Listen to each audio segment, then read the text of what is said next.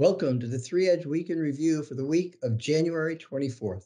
I'm Fritz Folts, the Chief Investment Strategist here at Three Edge, and joining me here today, once again, is Steve Cucchiaro, CEO and Chief Investment Officer here at Three Edge Asset Management. Since the onset of the global pandemic in March of 2020, retail investors in particular seem to have lived by the adage of always buy the dip, meaning that whenever the stock market would hit a rough patch and decline, they would step in and buy. And up to now, that approach has worked. However, the investing environment in 2020 has certainly changed. The Fed has announced their intention to raise short term interest rates and tighten monetary policy over the coming months to combat levels of inflation not seen in decades, and perhaps throwing a bit of cold water on the always buy the dip approach to investing, and maybe even ushering in a new era of sell the rallies. But before we get into that topic, let's look at the activity in the global markets this week. And the Federal Reserve and the FOMC once again were the newsmakers this week. The Fed held its January FOMC meeting, signaling its intention to begin to raise short-term interest rates, known as the Fed funds rate, in March. They also confirmed their bond buying programs would end this March as well. The sea change in the Fed's monetary policy has investors seeking to reposition themselves for a more hawkish Fed and tighter monetary policy. And since the beginning of this year, we've certainly seen the equity markets wobble a good bit. In addition, inflationary pressure and the Fed's policy shift have led to declines in the value of bonds, since increasing yields also mean decreasing prices of fixed income instruments. The yield on the 10-year US Treasury, for example, has now risen to around 1.85%, having started the year around 1.5%. At the same time, real assets have actually held up much better than either equities or bonds so far this year. Commodity indices increasing in value by approximately 7% thus far in 2022, and gold has held up as well, just down slightly year to date. So let me bring Steve into the conversation now. And Steve, as we know, the investing strategy of always buy the dip has worked well since the onset of the pandemic. And actually, I mean, in some respects, it's sort of been self-fulfilling prophecy, right? Since investors step in to buy whenever the market pulls back. So retail investors seem to have helped halt what could have been more material equity market corrections. And I guess the danger in this approach is that buying the dips works until one day it doesn't. So, from where we stand today, what are the risks for investors in continuing their always buy the dip approach to investing in equities? Well, Fritz, from late March 2020 until January 3rd of this year, buy the dip was a winning strategy, as you mentioned, meaning every time during this period, whenever the stock market had even a minor correction or dip, it rebounded to new highs. Every time, as you can see in the accompanying chart. You can say that the market trained a large number of investors by rewarding buy the dip behavior.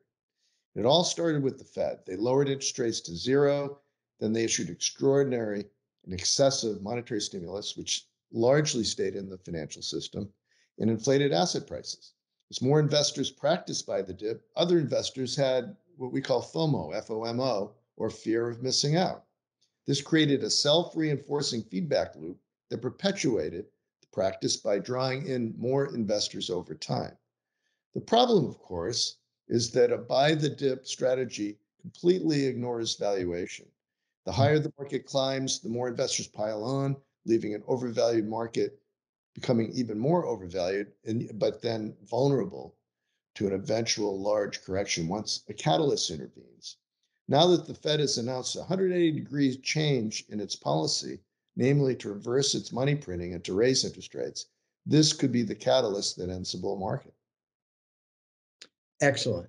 So let's look at the other side of the buy the dip coin, and we'll refer to this as sell the rally or sell into the rally strategy, which would mean when you get equity market rallies from here, you would sell into those. And I suppose that would only be appropriate if you were convinced that we were at the end of the historic bull market, right? So I need some wisdom here. what would it be that would make selling into the rallies an effective strategy going forward?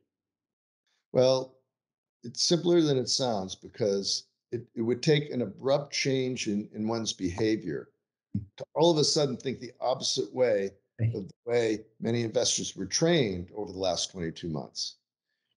It's been quite a while since investors face an extended bear market. So there are some great classic examples. After the stock market crash of 1929, it took until 1954 to come back and reach 1929's peak price.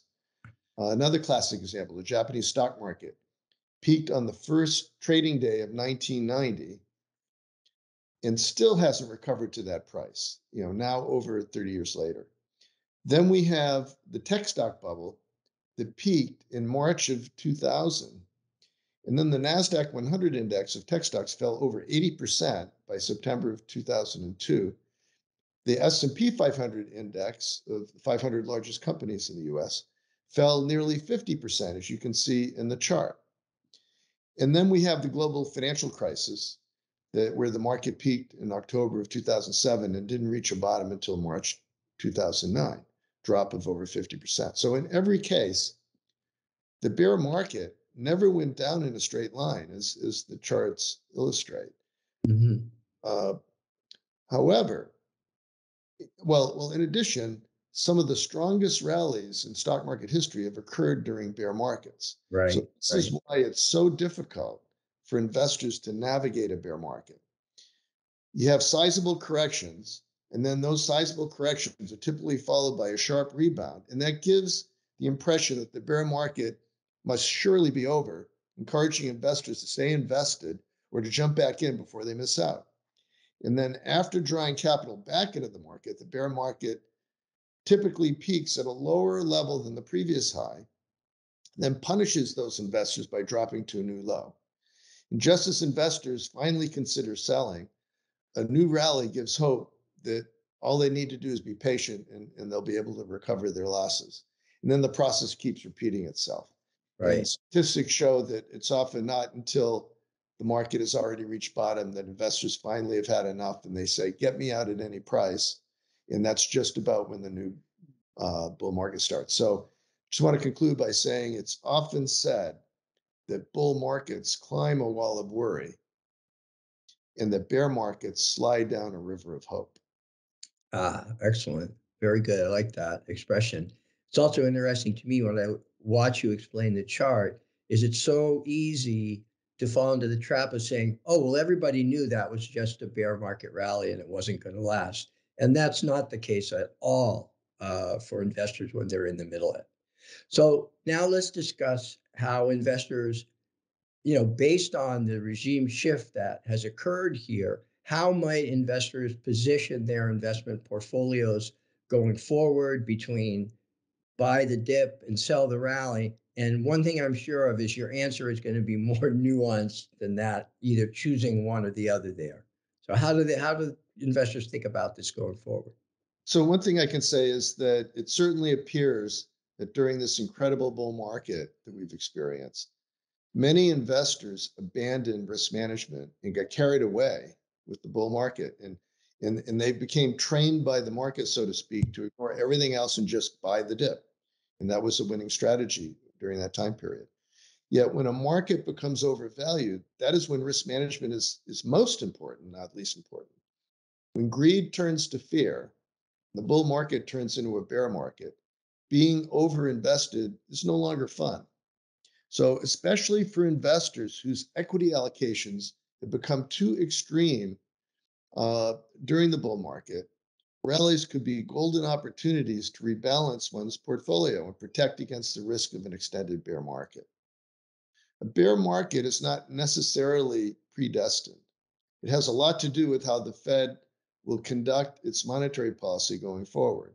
Mhm. However, we can say that, and based on our models, that the risk of a bear market in US growth stocks, given its degree of overvaluation, while the Fed is now reversing its stimulus, does raise the odds of an extended bear market.